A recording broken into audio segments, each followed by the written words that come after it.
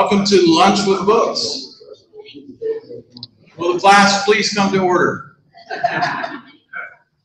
If you have, you know the drill. If you have a cell phone, well, some of you are new here, so if you have a cell phone, please turn off the sound so that we are not interrupted. Thank you. If you'd like to be on our mailing list, the box is over there. I want to mention that this Thursday there will be a special program in the evening starting at 6 p.m. We'll have a reception followed by the opening of a new photography exhibit up here on the stage. Photographs by Bill Burke taken in the 1970s here in Wheeling. And Bill will speak at 7 p.m. and then you can view the photographs. Next Tuesday, the Wheeling Poetry Series continues with Amy Alvarez, and Mark Harshen will be here to host that. And then the week after that, more poetry with Bonnie Thurston, one of our favorites, who will be here on the stage on the 31st, the last May program. Okay, we all know that Wheeling is a city of immigrants.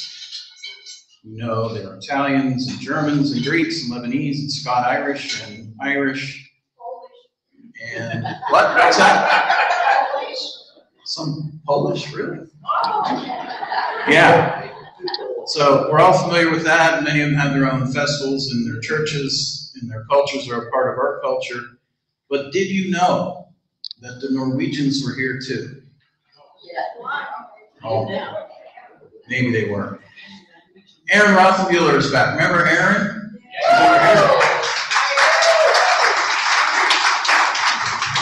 Probably the best programmer we ever had here on the stage. And she did a great job. And she's back to tell us about Norwegian. She's now the director of the Bellaire Public Library. Here she is, Erin Rothenbuehler.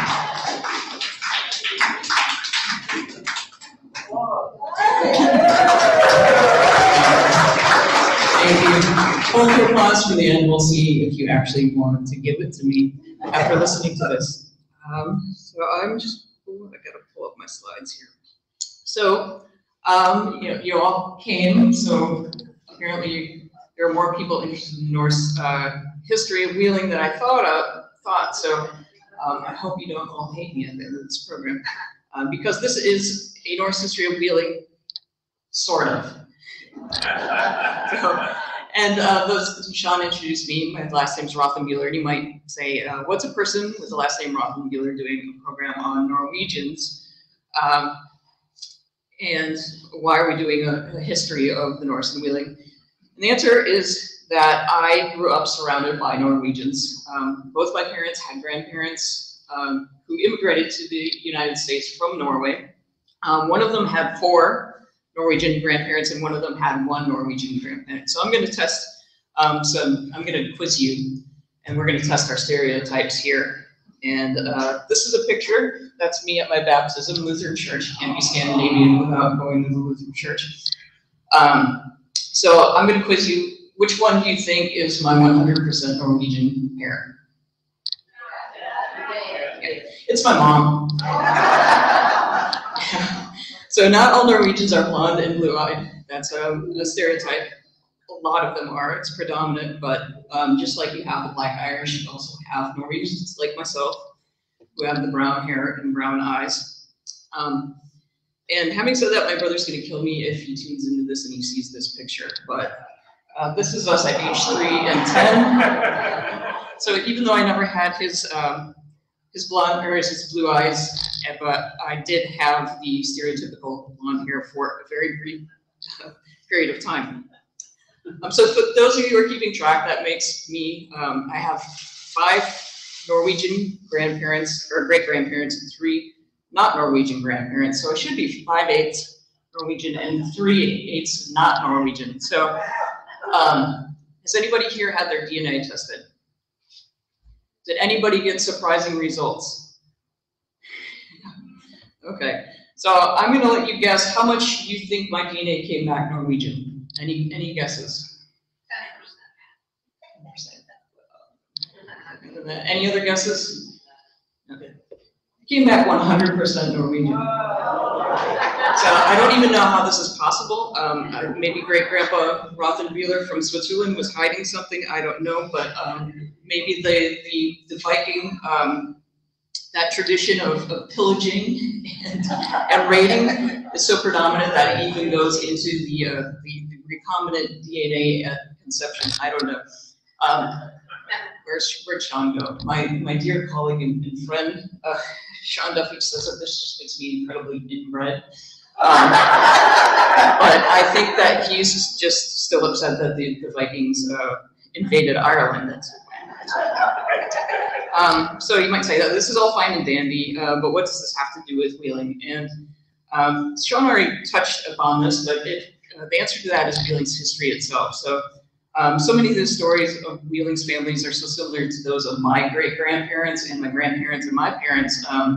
They're immigrants, they're first-generation Americans, second-generation Americans, and they bring their cultures with them and they pass them down from generation to generation. So how many of you have parents or grandparents who were first-generation Americans? Quite a few. So your story is the same as my story, basically. You know, we're all product of immigrants, and this is, as Sean said, it's a city of immigrants. So now, I'm a third-generation American Norwegian, and although I'm 3 generations removed from that immigration, I am a migrant to Wheeling.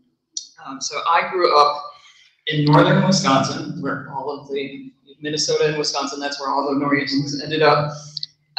Both my mother's side of the family immigrated to northern Wisconsin, and they've stayed there ever since. So it's pretty much what you would expect. There's a lot of snow, and there are a lot of cows. So I came to Wheeling in 2004, and in July I will have been here for 18 years. Back in 2004, I only intended to be here for a year, but I fell in love with the area, and Wheeling it's really home to me now. And again, like Sean said in his intro, part of what I love about Wheeling is this diverse culture and heritage that you get from this influx of all of these immigrants. And one of the great things about Wheeling is that we have all these different cultural festivals throughout the year. So we got Wheeling culture, that's what makes this great. We have the Greek festival, the Celtic festival, the Lebanese festival. We have the Polish and polka festivals, the Italian American festivals, and we have Oktoberfest for the Germans, but no Norwegian festivals here, no Scandinavian culture festivals at all. So where I grew up in northern Wisconsin, we didn't really have these type of cultural festivals. We had smelt feeds, we had brat fests, and we had lutefisk dinners. And if you don't know what lutefisk is, consider yourself lucky. So back home, we really, we didn't celebrate our culture so much as we celebrated our food. And all these foods have a sort of a cultural background, but everything was so homogenized that we were really more focused on the food than the culture itself. So my sophomore year of college, I had to take a sociology class, and one of their assignments was to write a paper about your culture. And I really, really struggled with this. Because I grew up in northern Wisconsin, I went to the University of Wisconsin, and everybody I went to school with, it was just like we were either Scandinavian, German, or Polish, and there was no real distinction between the cultures. You know, so with very few exceptions, there were a few. My freshman roommate was Irish, and that seemed exotic, except for she grew up in La Crosse, Wisconsin, so it was more of just the same. But then I moved to Wheeling, and all of a sudden I was like, oh, I understand now. I have a culture, because this is a city of immigrants with very distinct cultures, just not Norwegian cultures. So, you know, for the first time, I was looking outside rather than being somebody in the inside trying to look out. And I finally realized that I did have my own culture. And moving to Wheeling is great as everybody is, and as friendly as this city is. And as much as I fell in love with it, I still culturally felt really alone here. So this this chart that you see here, it's from the archives here at the library. It shows the foreign-born populations of Greater Wheeling from 1870 to 1930. So you can see lots of Germans, lots of Irish. We've got Italians, Polish, Austrians. There is a tiny little thing for Swiss, but no Norwegians there. There is even tinier other countries at the very bottom. There might be 1 or 2 Norwegians in that.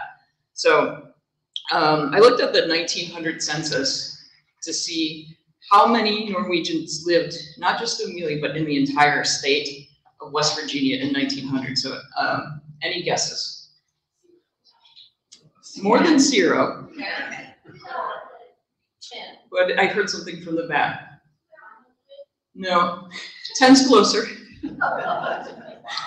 There were 19. 19 Norwegians reported on the 1900 census in the entire state of West Virginia. I think there are more people in this graphic than there were in West Virginia at the time. So we just had another census taken 2 years ago. According to the 2020 census, Wheeling's population is now down to 27,460 residents. So any guesses at the percentage of Norwegians that were reported on that for Wheeling in that census? Less than 19. You. More than 19, but if you put a dot in front of that 19, it's 0.19% of the population has Norwegian reported themselves as Norwegian descent. So that's about 50 people. So whoever the other 49 of you are, contact me and we'll get together next Syttende Mai. Okay.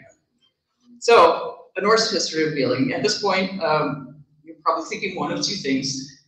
The first one is that really, and to answer that and get back to that title slide, which is sort of. And to explain that to you, I am going to share a little bit of my culture here. Something that I know better how to iterate than I did for that paper. Something that I understand better now. So I'm going to talk a little bit about Norse culture. Because moving here, it was the first time I'd ever experienced culture shock. And there are little, I guess with the Scandinavian culture, maybe it's the cold, I don't know. There's a very subtle body language and language that might call it Minnesota nice, where you communicate with each other and it has these very subtle meanings. And I came here and I'm using these tactics and they're just not working. And I didn't understand. So yeah, it took me a while to figure out how to change my behaviors here, because that was part of that hidden culture that I didn't realize I had. But I'm not going to talk about that today. I'm going to talk about something else in Norse culture, and that is Stoic humor. And it's not an oxymoron, for those of you who might think so. So this Stoicism, it recognizes that life is tough and you just kind of have to take it for what it is. It's a grin and bear it mentality. And my Norwegian grandma, who I have some pictures of her up here, she's a sweetheart, but she used to tell me all the time, if horses were, or if wishes were horses, beggars would ride. And then there was the ever more popular, there's no use crying over spilt milk, which, when you grow up in Wisconsin, is a very popular saying. But getting back to that Stoicism, even though it has its roots in ancient Greece, it's really a philosophy that Scandinavians, I think, by necessity have embraced. Life above the Arctic Circle is not ideal. The winters are long and dark and bleak. So this photograph here, for instance, a beautiful photograph, but this is sunset at 2:30 in the afternoon, after the sun had risen at 10:30 in the morning. So you get about 3 to 4 hours of sunlight in mid-January. There are nasty storms. There's a lot of snow. And despite all of this, Scandinavian countries consistently rank in the top 10 happiest countries in the world. And I think if you go back to that idea of not crying over spilt milk, it's kind of that you're going to laugh or you're going to cry mentality. And if you can't do anything about it, you might as well laugh. So when you live in these harsh environments, you've got to learn to laugh, and this stoic humor plays a large part in that happiness factor, in my opinion. It tends to be very self-depreciative, use very dry wit to poke fun at oneself and one's environment and sort of the absurdities in life, but it's very playful. And again, you think Minnesota Nice. If anybody's watched the movie Fargo, you think of that dark, dry humor, but it's still playful.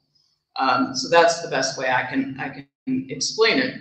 And if you're wondering about those accents in the movie, they're real. That is what my parents in their generation still sound like today. And when I go home, it's hilarious because I've lost a lot of it, but it's still funny to hear. Okay. So this type of humor is documented all the way back to the Viking Age. It may have preceded that, but we don't have any written tradition from before that. So times are really tough before the discovery of oil in the 1960s, when that brought all the wealth and the universal health care and the free education and everything that we associate with the Scandinavian countries today. So in the Icelandic sagas, which were written about 1200 AD, and then some of the earlier Norse documents, we find examples of this humor. And one of the examples are the Viking nicknames. So when you have a patriarchal naming society, so you have somebody like Lars Larsen, which is literally Lars, the son of Lars. There's not a lot of distinction.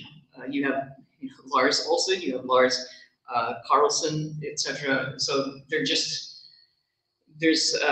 a lot of people with the same name. So these nicknames were ways to differentiate one Lars Larsen from another. And some of them were very straightforward, but a lot of them had elements of humor to them. So I'll give you some examples here. So this guy here, he might have been called Torvald the Meek, while this guy would have been Bjorn the Intimidating.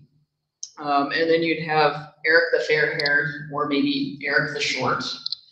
And this guy might have been Olaf of the Giants, you know. And then here we have Ivar the All-Seeing, because he's less than I. And women, if you were wondering, were not excluded from this roasting. Recorded in the 9th and 10th century Book of Settlements were, among others, Astrid Wisdom Slope, Hallgerd Twisted Breeches, and Thora Mossneck. So this humor didn't extend just into nicknames. It's also, you know, some of the quips that people made. So in the saga of Grettir Osmundarson, it was reported that a man, having just been stabbed right through the chest, looks down at the spear in his chest and looks up at his attacker and said, "You know, I've heard that these wide spears are all the fashion today," and then drops that immediately on the spot. It's just, I can't imagine having a spear in my chest and just being like, "Oh, yeah, I've heard these are fashion." But then there's also another story in these sagas where attacker has just cut off somebody's leg, and the guy's looking down where his leg used to be, and his attacker says, "There's no use looking at it; it's gone." So you know, you can see that it's dark, but it's playful, and it's humorous, and so we still have these sort of this humor today, but it's a little less dark. So to answer the question, really, yes, sort of. So I'm being playful here when I say that this is a Norse history of wheeling. So the next question that you might have asked is, well, if there is no Norse history of wheeling, then why are you doing this program? And I say the better question is, why am I doing the program today? So when I saw that May 17th fell on a Tuesday this year, on Lunch with Books Day, I ran to Sean and I said, "Sean, I got to do a program on Norse history of wheeling today." And he said, I don't know. And then he said, "You know, I was kind of thinking I was going to do a program on baseball for the spring opener."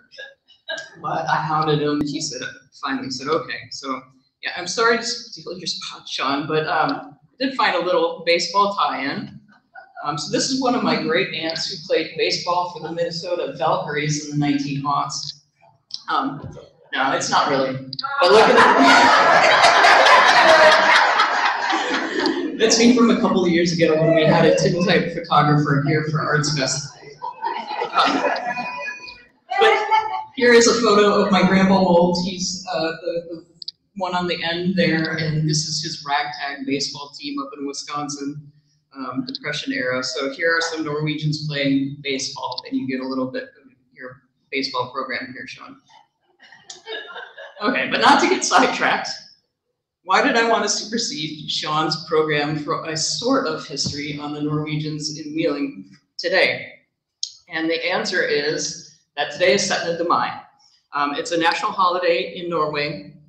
And for those of you, as Sean mentioned, those of you who remember when he decided he thought he was going to be, he briefly entertained the idea of being a lawyer, I became the new Sean. And if you've seen the promotion for today, I don't know who made it, but the promotion for today, that was a photo that was taken at the very first program that I booked as the head of adult programming here at the Ohio County Public Library. And that first program that I booked was called Reinventing the Vikings with Viking expert Darren Cox from West Liberty University. And I asked him to do that program because the first date that I had to fill when I took over was, it was not May 17th, but it was May 16th, which is close enough for me to call it a Syttende Mai program. What is Syttende Mai? It commemorates the signing of the Norwegian Constitution in 1814. It didn't give Norway true independence, but after 400 years of being ruled by the Danes, the country was ceded to Sweden. As Norway didn't end up separating from Sweden until 1905, but it did mark the starting point for democracy and independent rule in Norway. So it is still a big celebration. I'm going back there. Big celebration in Norway today. It's much like the 4th of July here in America. Everybody wears red, white, and blue. And instead of calling it Constitution Day, they actually call it by the date of the actual date. So Syttende Mai literally translates into the 17th of May. So now you might say, why are we celebrating a Norwegian holiday in America in a city of less than 0.2% Norwegian descent, no less? And so again, the answer to that question is the same as Wheeling's history. It's about this process of immigration and passing cultures on from generation to generation. So Norwegians weren't quick to immigrate to America. The first few came in 1825. There were religious pilgrims, a small group of Quakers who were seeking religious freedom. And by 1850, there were only about 13,000 Norwegians in America counted on the census. However, the first wave didn't start coming over until the steamboats came into fashion in the 1860s. And I know what you're thinking, the Norse are supposed to be excellent sailors, but sails over the Atlantic were still a bit harrowing before the steamships.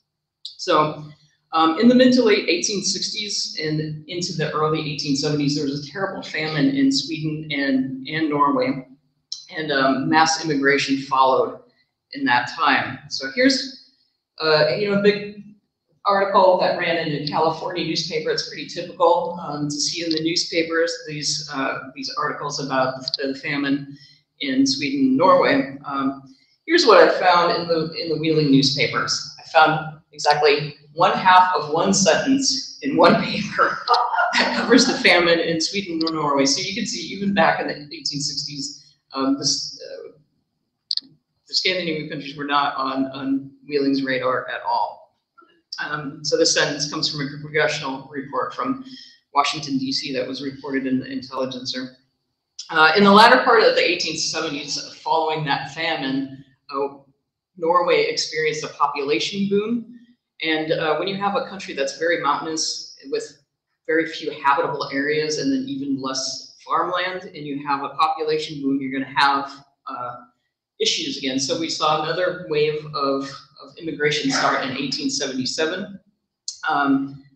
Then an economic depression hit the country, so even more Norwegians were coming in the 1880s, and that's when my great-grandparents came over. So by the 1880, 1/9 of Norway's population had emigrated, had left the country. And by the time the Immigration Act of 1924 started putting the borders up in the United States, it's approximated that 1/4 to 1/3 of the population of Norway had left, and 800,000 had immigrated to America. And much like the immigrants to Wheeling, they brought their cultures with them, and Syttende Mai is one of them. So the first recorded celebration of Syttende Mai in the US was in Seattle. That was in 1889. Today, Seattle has the 3rd largest Syttende Mai celebration in the country, or in the entire world, only behind Oslo and Bergen. So the celebration in my neck of the woods is a little bit smaller. So this is a picture of my mom and her fellow Sons of Norway Lodge members in the basement of the Lutheran church this past weekend, playing Norwegian bingo to win Syttende Mai prizes of butter, lefse, and pickled herring. And I'm sorry, Mom, but you posted it on Facebook. It's fair game. So my hometown, I should say, is less than 2.2% of the size of Seattle. So regardless of the gathering size, Syttende Mai is still celebrated across the country in celebrations large and small. And today you get to be a part of one. So thank you all for coming. If you want to know what we do for Syttende Mai, usually it involves wearing red, white, and blue. So I see a few of you got the memo. You tell some good Norwegian jokes, which we will have, and then you eat some good Norwegian, I'm sorry, I shouldn't have said good. You eat some Norwegian food, sometimes regrettably. I have brought some krumkake, which is a Norwegian dessert, and Mary Ann and Julia will be handing those out at the end of the program for those of you who want to try it.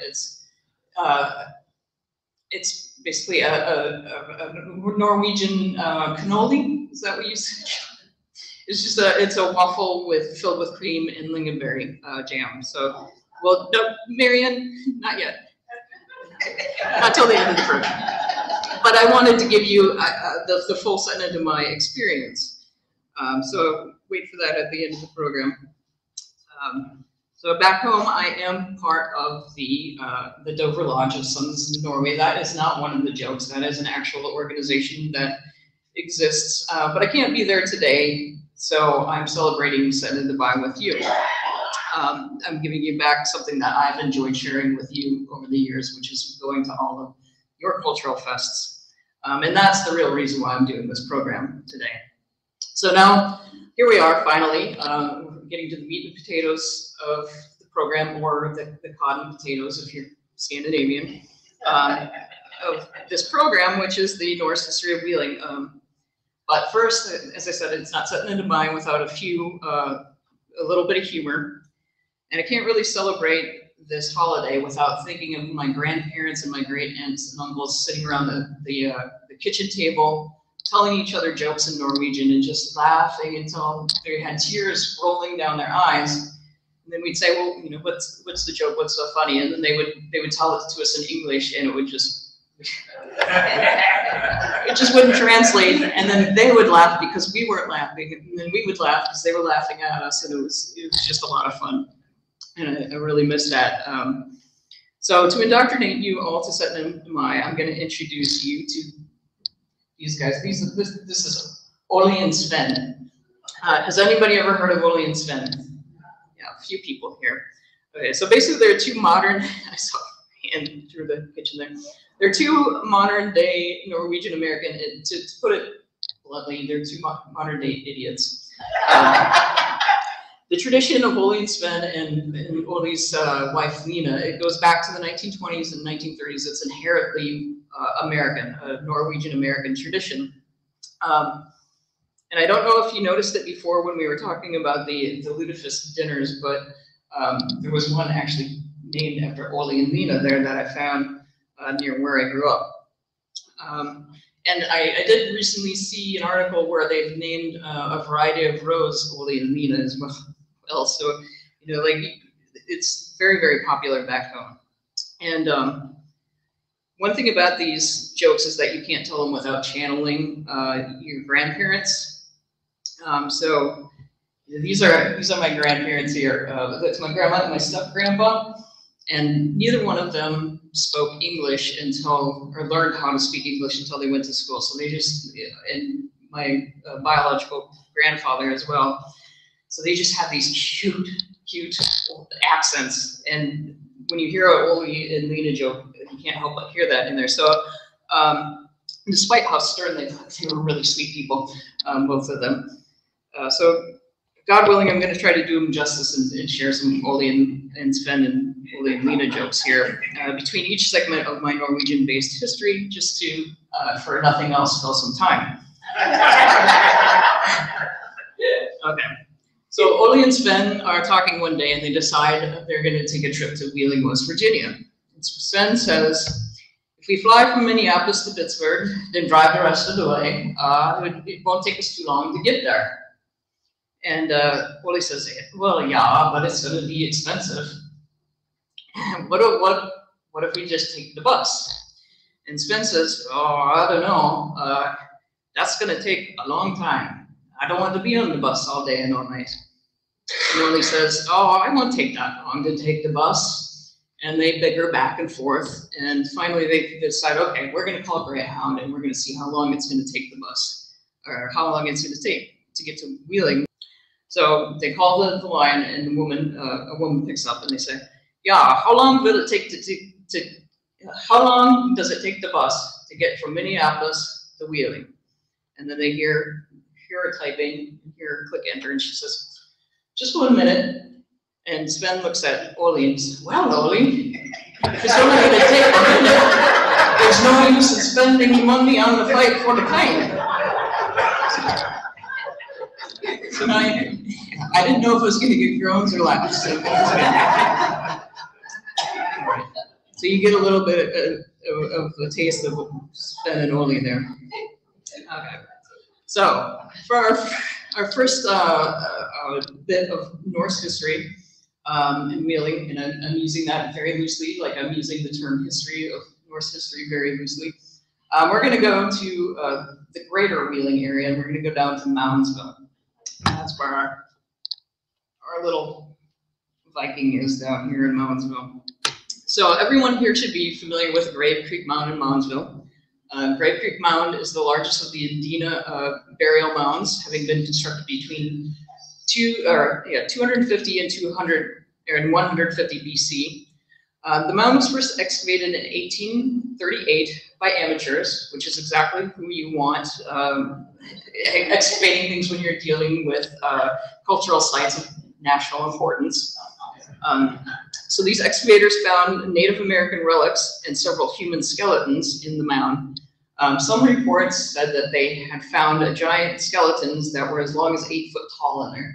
So now I have read the original accounts of what they did find, and that's just a rumor. There were no 8 foot tall skeletons in there, but I did what I did find in the account was that they were just referred to as common human remains. However, throughout the 1800s, as other amateur excavators began to explore other mounds, these so-called legitimate reports began to surface of very large skeletal remains. A 7-foot skeleton was found in Charleston in 1883 and another one in 1884. In Portsmouth, Ohio, a 7-foot, 4-inch tall skeleton was uncovered in 1895. The Adena Mound in Chillicothe, excavated in 1901, uncovered similar skeletons. And there was even one found here in Wheeling in 1858. There's by Sheriff Wickham in a vineyard in East Wheeling. There's the newspaper report here. These continue to be found in modern times. In 1958, archaeologists from the Carnegie Museum unearthed a 7-foot skeleton at Crescent Mound, about 10 miles south of Moundsville. So it's reported that the average Adena male was to be about 5'6".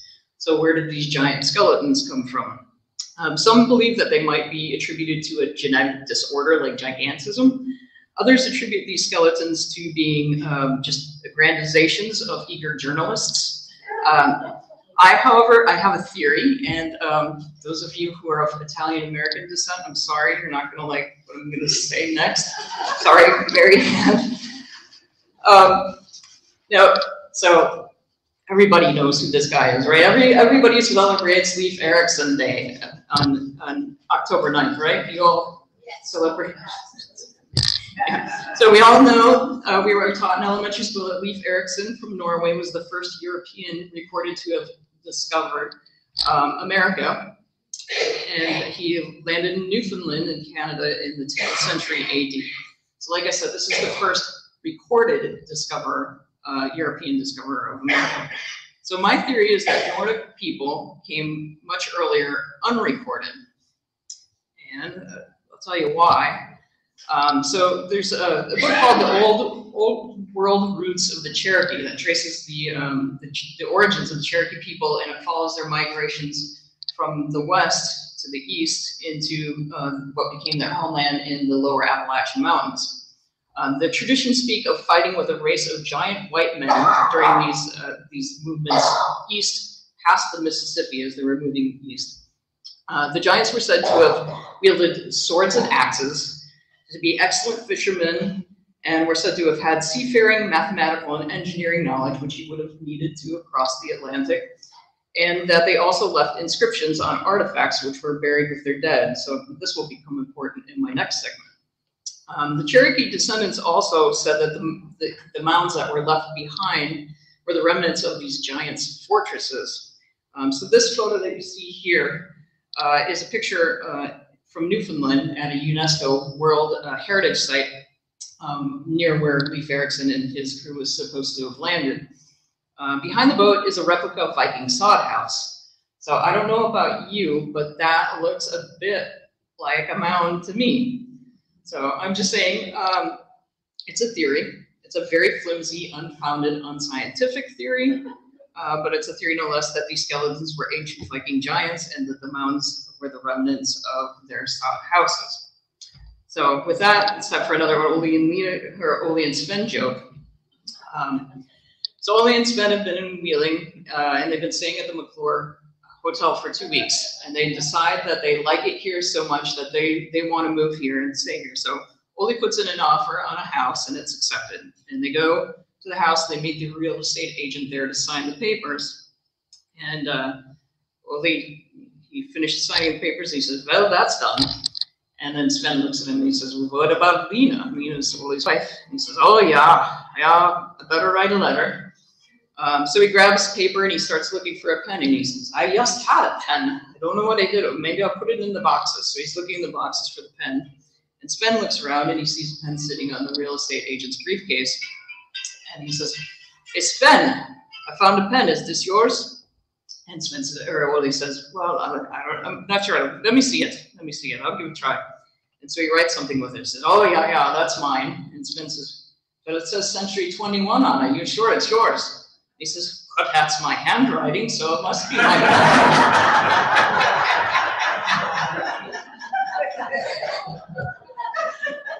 Okay.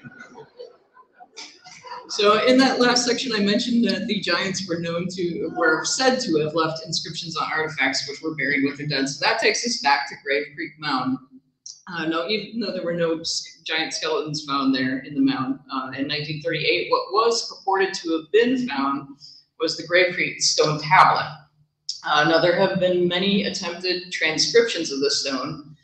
Some people think they're glyphs, possibly marking where the North Pole sits. Other people think it might be ancient Iberian. One account said they think it says, the mound raised on high for the deceased, this tile his queen caused to be made. And then others still think it shows locations. If you turn it sideways, it shows latitude and longitude, but Greenwich wasn't really established as your latitude and longitude until the 1880s, so I'm not sure how that worked out. But I, however, happen to think it shares a lot in common with the Viking runic alphabet. You can see some of the letters look very common there. And I did find one source, one kind of dubious source that did say that they thought it was Iberian, but written by a Finnish sailor. So I don't know how you would get that. So I don't know what it would say in Old Norse. However, most scholars do agree that it says, "Do not fall for this. It's clearly a hoax planted by the amateur excavators, the mom for publicity." I like to think that there might be an alternative translation that says, "Happy Syttende Mai. Here's another Ole and Sven joke for you." So Ole's bought this house and he decides he's going to paint it and make it look real nice for when Lena gets there. So Sven comes over and he looks up and Ole's on the ladder painting away and he says, "Ole, it's 75 degrees today. Why are you wearing your winter jacket?" And Ole says, "Well, I read the directions on the can and it said put on 2 coats." There's a groan. I finally got a groan. Okay. So this time we're moving into wheeling, and we're going to fast forward into the 1860s to 1890s. Okay. And it actually takes place right here in the library's backyard, right over here. So this is another photo from the library's archives. It's from the W.C. Brown collection. This one was taken in 1888 when the first stone bridge that crosses Wheeling Creek on Main Street collapsed. You can see the bridge there. But that has nothing to do with Norse history and wheeling. Why I'm showing this picture today is because this is the only photo I've ever been able to find that has this building in it right here. And that does have to do with Norse wheeling history. So that is right here where the Norway Manufacturing Company, or the Norway Iron Manufacturing Company sat. So the yellow part is where we are here. That's the library. This is West Virginia Northern, and that is where the old bus station was, and that's where the Norway Tack Company was. And when I first came across this, after working in the archives for years, I got so excited because at that point I'd been in wheeling for over a decade, and I'd never seen one Norwegian connection in that whole time.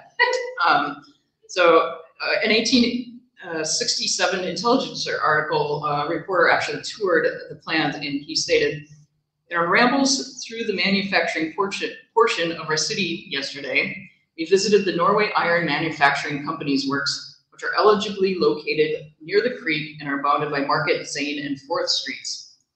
So not only was, and that's today 18th Street, Oak Street, and Market is the same, if you were wondering. So not only was there a Norwegian wheeling connection, but it was right here where I work in my backyard of the library.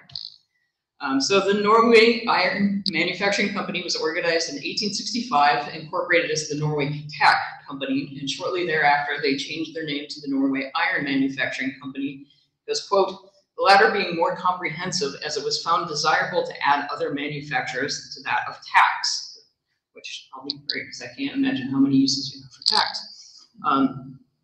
They first started advertising the wheeling newspapers in 1865.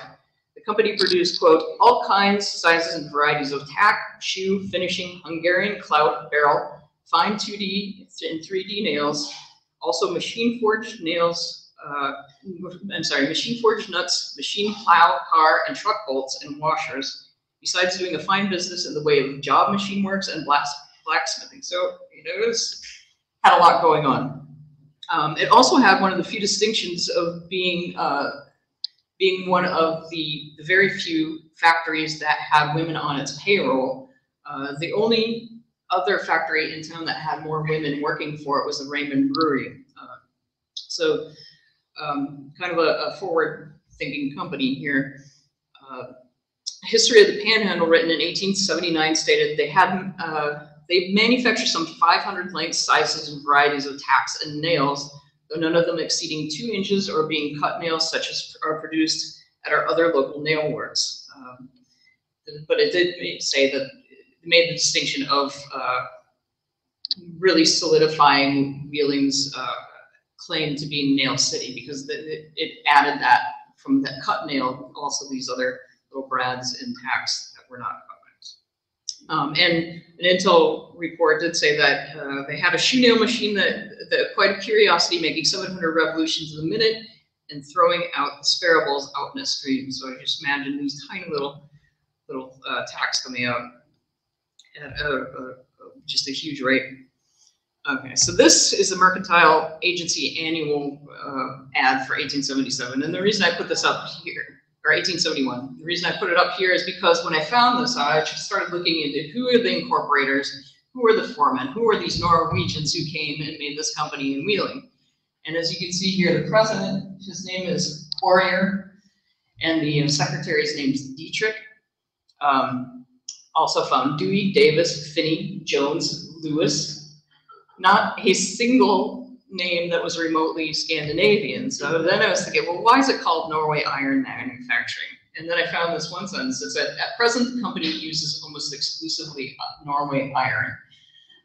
So it has nothing to do with Norwegians. It's just, it has to do with the iron. And if you're wondering what like I was, what is Norway iron? Believe it or not, it's iron that's made in Norway.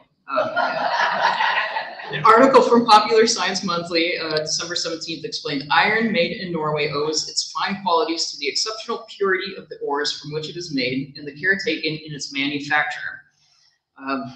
The metal has a purity of 99.8% iron, and it's very low in sulfur and phosphorus, the two ingredients which modern manufacturers strive to keep as low as possible. Sulfur makes iron brittle when hot, thus causing it to break in rolls. Phosphorus, on the other hand, makes iron brittle when cold and interferes with its strength and ductility in bending. Norway iron, on account of its exceptional purity, has come to be recognized as the world standard to which the quality of all other irons is compared. So again, the only thing that has anything to do with Norway in this factory is the iron that it uses, but I will take that. But wait. So here's a listing from Wiggins and Weaver's Ohio River Directory for 1871-72, and you see both Norway Iron Manufacturing Company and Norway Tack Company are listed on here. And under Norway Tack Company, it says manufacturers of extra Swedes and common tacks. So then I found another article in Scientific American. This was published in 1868. Norway Tack Company, Wheeling, West Virginia. Employs 45 hands, uses 20 Blanchard machines, 7 reed machines, 2 vibrators, and 1 machine for making hob head brads, which together produce over 3 million tacks per day. For this work, 1/3 Swede and 2/3 best quality American iron is used. So now we have a company named after Norway using Swedish and American steel. And even Merriam-Webster's Dictionary of Norway iron didn't give me much comfort. It says it's a high grade of wrought iron produced in Sweden, but usually finished and exported from Norway. So my one connection to Norway turns out to be not much of a connection at all. So what happened to the Norway Tack Company? So as I mentioned before, Mr. Courier was the president of the manufacturing company, and he's not listed here in 1971 under the Iron Manufacturing Company anymore. Oh yeah, he is there. Okay, well he wouldn't be there for long because he was also the treasurer of the Wheeling Savings Institution, and he happened to embezzle large sums of money through the Norway Iron Manufacturing Company. So I think Norway Tack started up to take, well, they were going through the lawsuits, and the Norway Tack eventually absorbed Wheeling Iron, or Norway Ironing Manufacturing Company. Eventually the land that this factory sat on was taken by the city to build a train station. So the Tack Company was sold by eminent domain in a condemnation proceeding in January 21st, 1891. The settlement allowed the factory to continue occupying the property for 6 months, and then they began dismantling their equipment in mid-July, and demolition began soon after in that area there. Soon after they left, they were the last ones to leave the block, and that is St. John's Evangelical Church, which is now on the corner of 22nd and Market Street, or Chaplin. So that was also torn down for this this train depot. And there's the condemnation suit that they tried to fight and lost. So interestingly enough, they didn't tear down the whole building. They tore off the top story of the office building and put a new roof on it to turn it into the terminal depot for the Wheeling and Lake Erie Railroad. So you still see the remnants of the office building there. The July 31st, 1891 newspaper says that the company relocated to Norristown, Pennsylvania. So this building here was removed, and the bus terminal, as I said, was built on the former grounds in 1946. So unfortunately, there is nothing left of the Norway Iron Manufacturing or Tack Company anymore, but Sean is so great at finding things. He did find me a little receipt from the Norway Tack Company here in Wheeling, so you can come up and see that after the program if you want. Okay, so it's time for another Ole and Sven joke. It's kind of a sad story, so this will hopefully cheer us up. Okay, so the house that Ole bought was in Center Wheeling, and Sven is at this point, he's living in East Wheeling. So Sven calls Ole up and he says, "Hey, let's go fishing in Wheeling Creek." And Ole says, "Okay, I'll meet you in the parking lot of the Västerdinje Norden, where the old Norway Tack factory used to be." And Sven says, "Okay, see you then." And so Ole's coming up Market Street and he sees a sign that says "Bridge Out." And then he's looking around, he sees Sven's already on the other side of the bank, on the north side of the bank, and he's already fishing. So he shouts out, he says, "Hey Sven, the bridge is out." And Sven says, "Yeah." And Ole says, "But how am I going to get to the other side?" And Sven thinks about it and he says, "Well, Ole, I think you're already on the other side."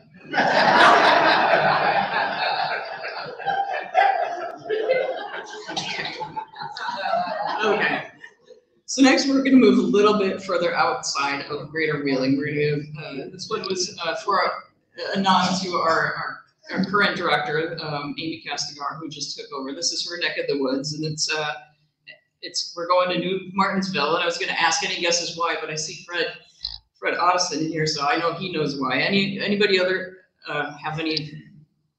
else know why we're going to New Martinsville?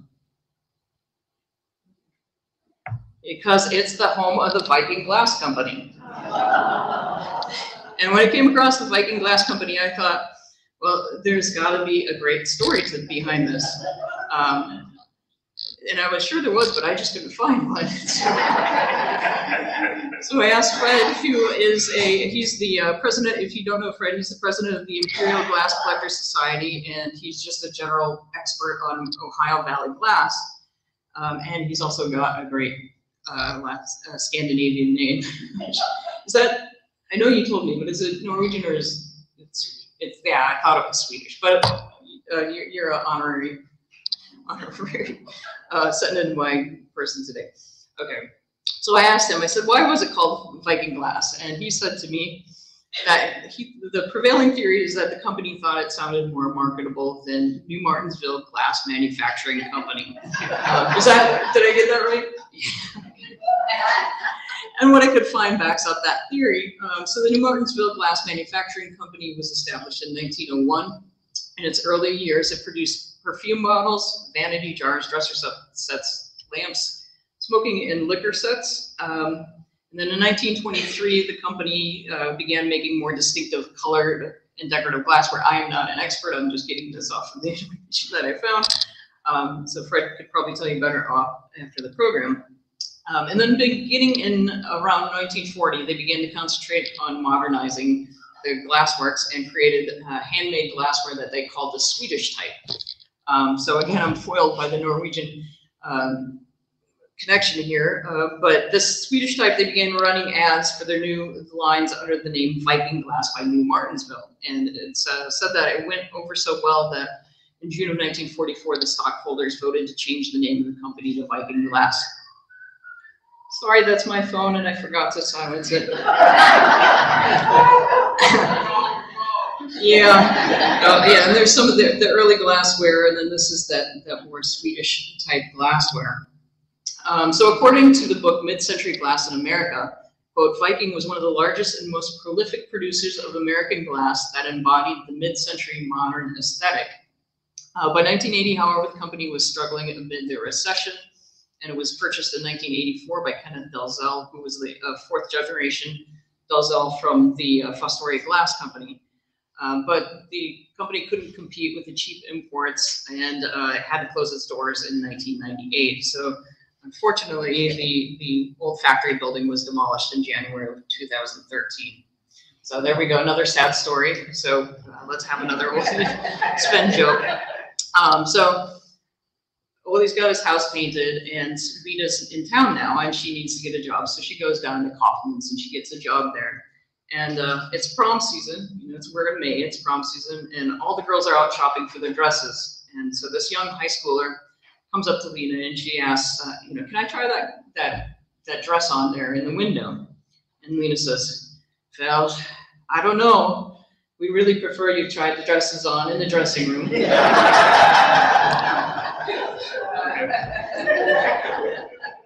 So, I made that one specifically about high schoolers, and any guesses why I tried to pull high schoolers into this one? Besides the fact that the Bellaire High School is here. I see some hands. No guesses? Just high schoolers. Hi. Thanks for coming. Well, because next we're going to go to Warwood. And Warwood is the home of the Vikings. So now for this one, I was going to go to Chuck Wood. If anybody knows Chuck, he's a librarian. He used to be on the board here at the Ohio County Public Library. He's also an expert on all things Warwood. So, I thought surely Chuck's going to know why they're called the Warwood Vikings. But before I could even ask him, he sent an email to Sean, asking Sean if there was any record anywhere in the library about why they were called the Warwood Vikings. And so Sean asked me and said, if I know, and I said, no, I don't know. I was going to ask Chuck. So here we are. Does anybody here know why they're called the Warwood Vikings? No, shoot. Okay, so, well, I tried to figure it out, and here's what I could ascertain. It started exactly where you would expect it to do, in Center Wheeling, where Ollie now lives. Center Wheeling, known for its German, Greek, and Lebanese churches. However, the Center Grade School's team from 1932 to 1937, they were called the Vikings. It's the last mention of them in the newspapers in 1937. And it's around that time that those mentions of the Center Vikings disappear, that the mentions of the Warwood Vikings first appear. So the first mention of the Warwood Vikings is in July of 1938. However, there's no explanation anywhere for why either one of them chose the name Vikings. But it does seem like the Center Vikings migrated to Warwood at this time. So, and they just the name, the mascot just magically appeared overnight. So I went to the yearbooks hoping that I could find more of an answer. And there was no such luck. So the Richmond District High School opened its doors in 1918, and the name was changed to Warwood High School in 1920. So prior to 1938, in the newspapers, the Warwood teams were just called Warwood. They didn't have any mascot at all. And the uniforms in the yearbooks, which I've set several of them out here, they reflected that. They just said Warwood across the chest. And there was no visible mascot mentioned anywhere in these yearbooks, but the yearbooks themselves, they're all called the Warrior, and you can see here there's a Viking. It's kind of Vikingish, but he's got a winged helmet, which is Roman. It's more Mercury and Hermes wore the winged helmets. The Vikings are depicted with the horns, but that's not. This is not a Viking helmet, but they were more. It's a stand-in because I forgot to bring one. So thank you, Carl. But they were more like this with no horns on them at all. So eventually, the yearbooks start calling the team the Warwood Warriors. I did want to say that Wikipedia, the fine scholarly source that everybody should use for their talks, told me that in the 19th century, winged helmets did become widely used to depict the Celts, but not the Norse. So that might explain why the green and white colors. But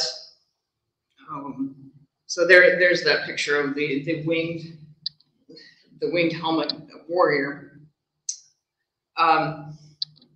Then in one of the yearbooks, this is the only time I found an actual depiction of any kind of mascot. It's just this kind of, it's hard to tell what's going on. It's hard to see if this guy's, if he's Roman or if he's Scandinavian or if he's just a barbarian. But by this time they were being called the Warriors. But interestingly enough, in this particular yearbook, they did start using, oh yeah, this is the football team where you can see it's called the Warwood Warriors at this point. But at the bottom of the page, this is the first depiction of anything remotely Scandinavian in these yearbooks. So in 1938, they were still called the Warriors, and this is when the first mentions of it start coming in the newspapers of them being called the Vikings. And then by the next year, 1940, you see here city champs, the Viking Gritters. Thought for sure somewhere in this yearbook it's going to tell why they changed their name to the Vikings. Absolutely no explanation. Then we fast forward to 1955. This is the first depiction of more of that Scandinavian Viking here that shows up. But the horns still almost look like wings at this point. And then it's not until 1967 that the word Vikings actually show up on any of the uniforms instead of Warwood. So theories on why, since they didn't tell anybody why they chose the Vikings, here's the theories. So I think Warwood Warriors is a bit of a tongue twister. So all you have to do, you don't have to change that character much, you just change the wings into horns and you have a Viking. And then you also have the Warwood Tool Company, which was the town was named after, and their primary product, it looks an awful lot like a hammer that a Norse god wears. So I think that's as good of an explanation as I'm going to be able to give you on why they're called the Vikings. So honestly, at this point, I do have just a tiny bit more really Norse history that I can share for you. For instance, in 1926, there was a radio program called The Vikings that played on the airwaves. In 1930s, there was a Viking orchestra based out of Becken that played for social functions like St. Patrick's Day, good Scandinavian holidays. Didn't last long, maybe 4 years. And you know, if you've heard the Hardanger fiddle, which is a Norwegian thing, you'd understand why the Viking orchestra was not very popular. Or there's the famous Norwegian football coach of a very famous Irish team that died in a crash of a plane built by a German company based out of Glendale, West Virginia. And on board with Newt Rockby, who's the Norwegian American, was a German American wheeling businessman who also perished. So at this point, you kind of get the point that I'm grasping at straws here. So I've also run out of time. So with that, I'm going to tell one last Ole and Lena joke, and then you can all help yourself to some krumkaka that Mary, Ann, and Julia will be handing out. So this is going to end. This last joke is going to be the most stoic of all of them. So Ole and Lena had been married for 20 years, and they'd been living here in Wheeling for 10. And Lena was getting worried that Ole might not love her anymore. So Lena says, "You never tell me that you love me. Is there someone else?" And Ole says, "When we got married, I told you I loved you. And if I ever change my mind, I'll let you know." So another 20 years pass, and Ole, unfortunately, he moves on to a higher plane. And so Lena thinks, so I better go down to the newspaper and put in an obituary. So after offering condolences, the obituary clerk asked Lena what she'd like to say about Ole, and she says, you just, but Ole died. And the reporter says, that's it, just Ole died? And Lena says, yeah, just Oli died. So the clerk said, if you're concerned about money, the first 5 words are free. So really, there's got to be more that you can say about Oli. So Lena thought about it for a while, and then she said, okay, I got it. You just put Oli died, boat for sale.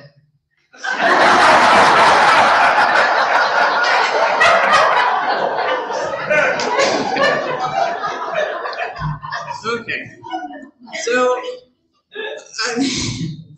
I hope you don't feel like this was a waste of, that you just lost an hour of your life here. I hope you enjoyed being part of the jest. Sean assured me that if I brought my dog in a Viking helmet, that the masses wouldn't get angry and bring out their pitchforks. And unfortunately, I couldn't bring her today, but I did take a picture of her. So this is Ruby the Fearsome. But thank you all for being good sports and for coming out and celebrating with me today. It's a holiday that I usually celebrate on my own very quietly, so I'm happy that I got to share it this year. So happy Syttende Mai, and help yourself to some krumkake. And I hope to see you all next May 17th.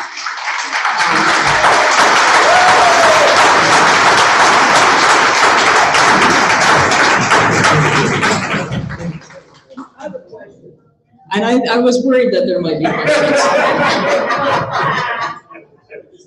When you go back to your family, Yes. do they think you sound Southern? I have noticeably lost my accent. After 18 years, it's not. I don't sound as sing-songy as I used to. Yeah. I have one question. What is lutefisk? Lutefisk. So again, these are harsh conditions that people lived in. So lutefisk is a way to make it through the winter.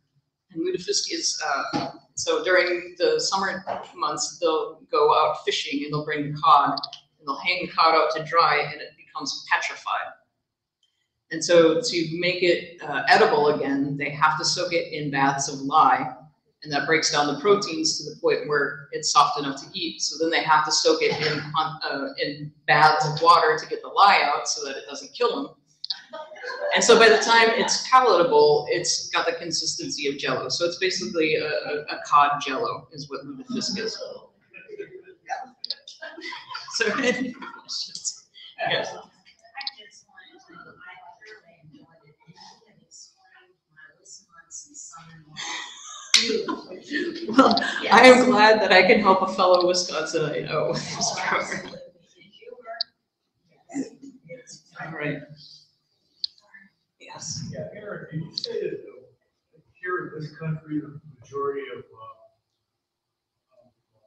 Norwegians are Wisconsin? Yes, actually, I did have a slide just in case anybody asked this question. So, Minnesota has the most descendants. They 777,000 Norwegian Americans in Minnesota. Wisconsin comes in number 2 at 444,000. And then you can see the Dakotas, Montana, Washington State. That's primarily where the Norwegians ended up. Primarily Minnesota. Primarily Minnesota. And I grew up in my part of Wisconsin. Helps if I'm pointing at the right. I grew up right there, so near the Minnesota border. Any other questions? Oh, man. We heard about the Irish famine with the potatoes. Okay. Yes. What was the famine? What caused the famine in Norway? Well, interestingly enough, it's potatoes. As I said, the meat potatoes, the Norwegian version is cotton potatoes. Potatoes are a huge staple of Norway. And Sean was asking me why I didn't bring the lefse. And lefse is it's a Norwegian flatbread made with potatoes. But there's an old joke that says the only thing that Norway produced was rocks, fish, and potatoes. So you think about all these large reindeer. Yeah, well, there are a lot. There's reindeer meat, there's whale meat, and then they kept a lot of livestock, because the livestock would also keep you going through the winters with the dairy. So it's a big dairy culture as well. I did see one more hand. You probably remember the series Little House on the Prairie, the whole community was of Norwegian descent. Yeah, Little House on the Prairie it's a big, every kid reads it back home because that is the sort of that frontier era of the Norwegian Americans coming through. All right, any other questions? Yeah. Do you have anybody, know of anybody who teaches now bending? Who teaches what? Now bending? No, I don't. You know what it is? I don't.